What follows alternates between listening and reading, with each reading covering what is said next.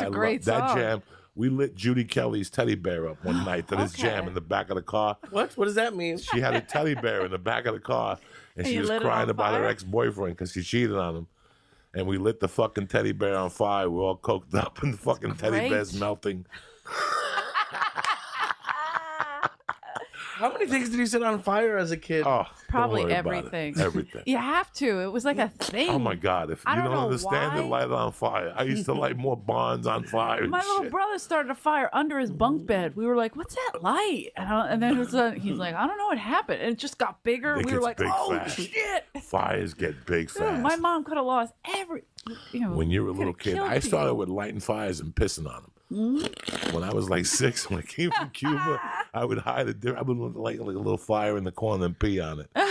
And then one day I lit a fire across the street, and the fire got out of control. I ran out of pee. I was gonna say, and I ran away, and the fire department His came. hose didn't work. I'm from my fucking window. Yeah, dog, you know, we light fire it's fucking Ari tremendous. Shaffir was bad with that. Do you remember that? He used to light them all the time at the Comedy Store. He was terrible when he was a phone Didn't they guy. riot up a fire on fire, and they blamed That it was on Eddie me? Griffin.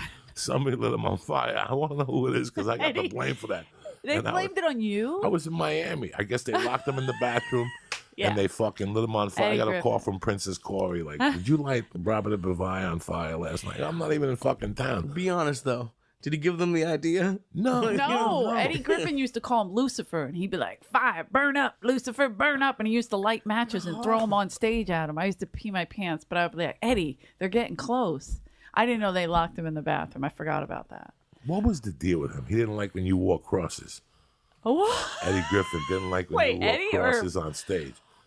He would say, "Get that Satan thing off," because he used to give Marilyn a hard time. You got that voodoo around your neck. Maybe. I don't know. I hate when people wear the rosary bead. That gives me anxiety. Yeah, because I'm a Catholic school kid. We're not allowed to put it over. You're not supposed to put it over your neck. Like Madonna. Yeah. And a lot of people do that. If you got them wrapped around your hands and you're praying at the track or something, I'm with you. I'm with you. I took rosary beads to the track one time. I needed the 20. You know what I'm saying? You need the 20. You better take those rosary beads out. You start rubbing them real hard like it's going to come to life. Do you ever, like, when I first became a Catholic, like, as a kid, like, I still remember all the things, but once, like, I got indoctrinated, like, if you ask God for something and you didn't get it, like, God, the Mets better win today.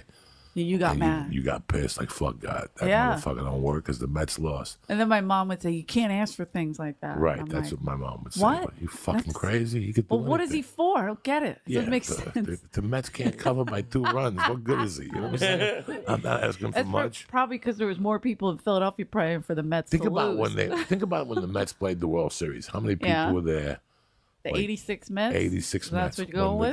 The guy dropped the ball at first base. That's Bill Buckner. Bill Buckner. Red Sox. I'm a big Red Sox fan. It's funny how many people were like praying, like, please God, let him not catch it. And they're like, I told you, God answered my fucking prayers. It went between his legs and shit. God hates that guy. Remember when they put him in Curb Your Enthusiasm? Bill Buckner, I mean. And then it was a Jewish thing, you might know this, where you have to have 10 people to say a prayer. It's what's it called? 10 people. You have to have 10 people. So Larry David brought Bill Buckner, and they wouldn't let him in. They were like, no, he's bad luck. It's so great.